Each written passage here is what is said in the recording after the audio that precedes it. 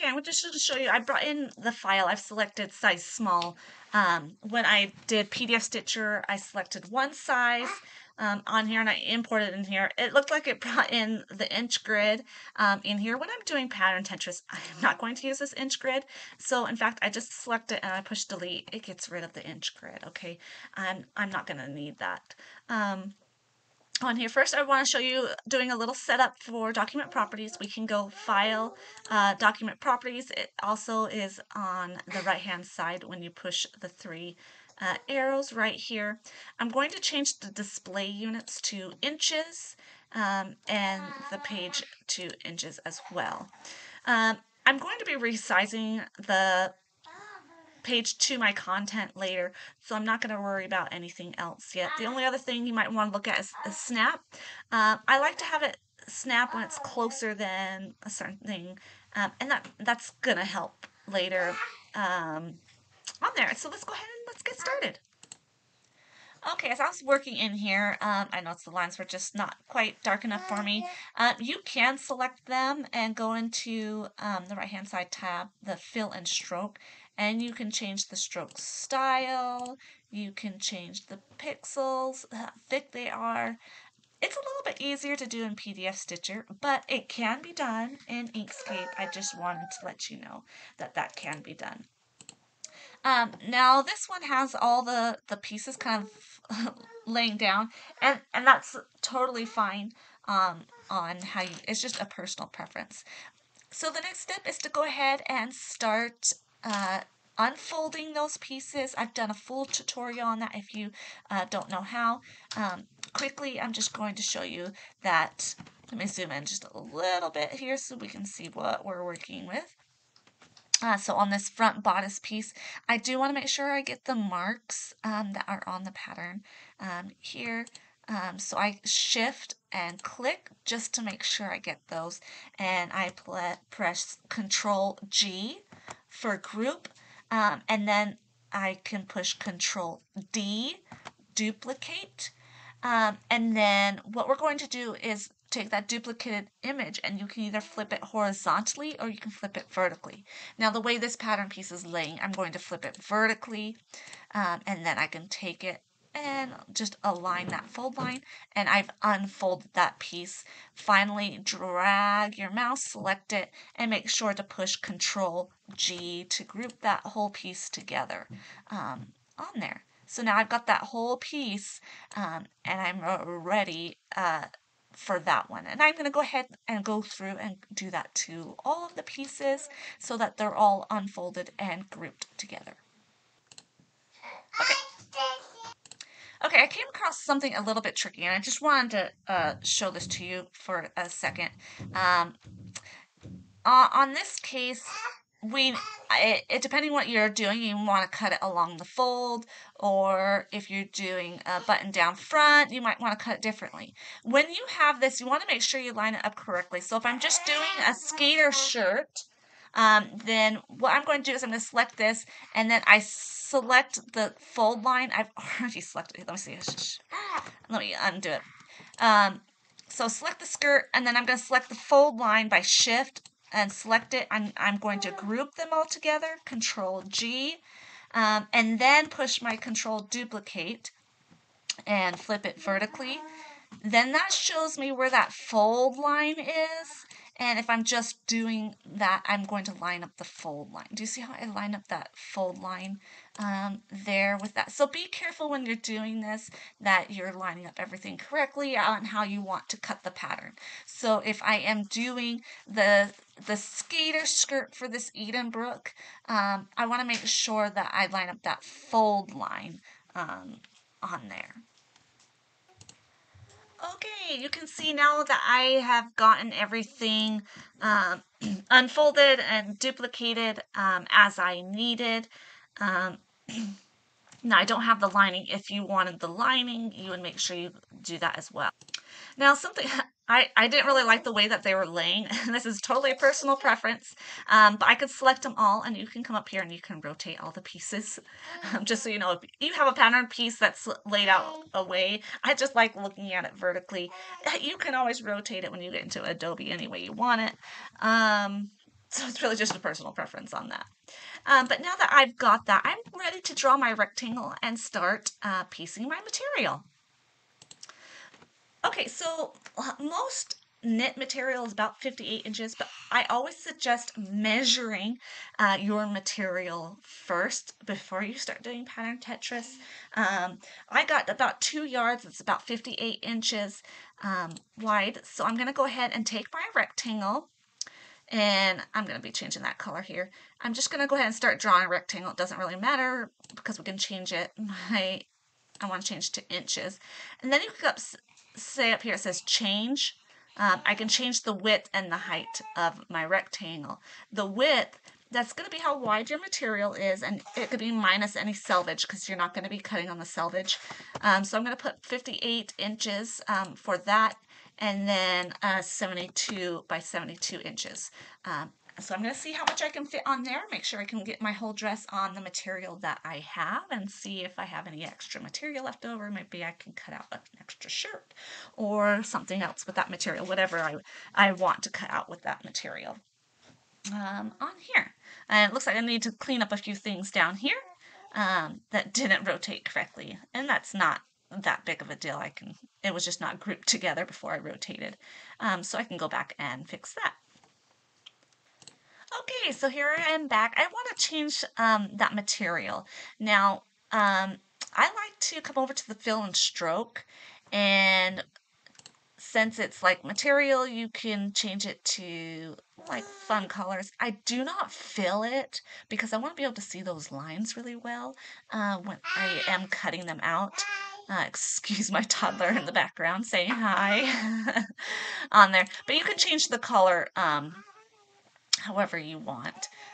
Like if I was cutting out on red material, like maybe I would make it a red dashed line on there. And you can also, again, change how thick it is on here. And it's totally a personal preference on how you want it on there. So I'll come back here, and now I have that red line for my fabric, and I can start pattern piecing it together again. Let's come over. It changed. It's changing my units on me. Sometimes Inkscape, is like that. And just double check that the width and the height are how we want it. I'm doing 58 inches by 72 inches, and I'm going to see if I have enough for everything. And I'm going to ignore this canvas size. Don't worry about that. I'm just going to go ahead and start piecing it together, making sure I have enough room for everything. Let me zoom in here for you. And you can see how close it was getting. Now, if that's too close for you, it is touching. What you can do, the X and the Y, they move the pattern image. The X will move it horizontally, so you can do plus or minus. And the Y will move it up and down, so you can see minus and plus on my fabric. Don't change the width or height when you have selected a pattern because it will change the dimensions of your pattern. If you accidentally do that, just push Control Z. It's undoable, so don't worry if you accidentally do that. I don't like them too close. I mean, it's up to you, but you do as close or as far as ways you're comfortable. But it is important to keep that. I have that grain line, the stretch line still lined up. If you decide you do want to cut and fold, go down to the bottom of the tutorial. I show you how you can still cut on the fold and do pattern Tetris. Right now I'm just going to leave it laid out just for example purposes here. Let me zoom out again so I can get maybe my sleeves, see if they'll fit in here. And now if I have non-directional fabric, I can maybe try to fit both of my sleeves and rotate it around. So maybe I will try to rotate it and see if it will fit in there. It looks like it's not going to quite fit, so I will have to put it somewhere else. So maybe I'll just rotate around. But like I said, you're gonna get personal preference on how you want to do each of this and how you're gonna lay it out. You're gonna get better and better at piecing patterns together the more and more you do this. But it's really great to be able to know if all your pattern pieces are gonna fit, if you're gonna have enough material. etc. On there. So my biggest thing is this 2 yards going to be enough? Now I'm actually not going to do long sleeves, but it would have been a lot of work to try to get rid of some of these lines. So I'm only doing an elbow sleeve, so I actually have room to go ahead and cut that. And I will probably make a note in text um, so that I know I'm only cutting an elbow sleeve. But that's how I'm going to be able to fit this on here, is that I'm only cutting I'm cutting that elbow sleeve here um, on there. So I'm going to go ahead and get that all laid out for you and show you my final. Okay, now what I want to show you a little bit, this isn't perfect, but I have 2 examples for you. What I'm going to show is how we resize the document to our selection. So I've selected all my pattern pieces and my fabric. I'm going to change my display units here. We're going to come down to resize page to content. And I'm going to create margins around it. You need to be able to scroll around. So I say at least 20-inch margins around all sides in here, and then click resize page to drawing or selection. And then if I zoom out, you can see that my canvas now looks like it's all around the fabric. This is kind of what it looks like, the final pattern Tetris. I needed a little bit larger than 2 yards if I wanted to do the skater skirt. As you can see up here at the top, I needed 75.5 inches to fit it on there. And that was with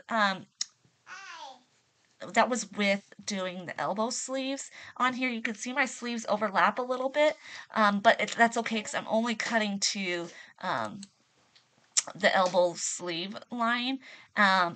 You can get rid of some of these other lines, but it was taking more time than it was worth to me. I'll just remember or make a note on here in text that I'm not going to cut, I'm only going to cut to the elbow sleeve line, and that will give me that. I'll have some leftover material of things I could put in here if you're looking for ad, but I didn't have enough to do my lining on this, so I'd do a lining in a different fabric, or I could cut out different options. Let me show you the other option, that if I do the rectangle skirt here, you can see that I was able to actually get it into uh, about a yard. I believe I closed out of that. But that's another example of pattern Tetris. In here, I left the 2 inches on there, so I had that as a scale. My fabric was a dashed line here. So this was the gathered skirt that I actually ended up doing on my final dress. I did the gathered skirt on here.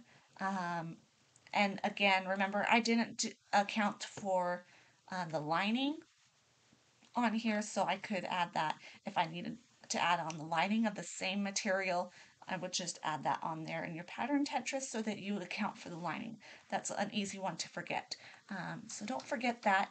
If you have any questions, this was kind of a really quick overview tutorial of a way to do pattern Tetris, and each pattern is going to be a little bit different. You may run into troubles like not being able to delete certain lines like that. There are workarounds, but a quick fix is just to make note of it with some text and things like that to remember which option you're going to be doing or highlighting. Not an easy way to do it. I could go in Adobe and easily just highlight the sleeve line that I will be cutting. That's another way to just quick and easily fix that. But let me know if you have any questions on that, or ask in the Facebook Projectors for Sewing group. There's lots of knowledgeable people in there, and they would be happy to help you.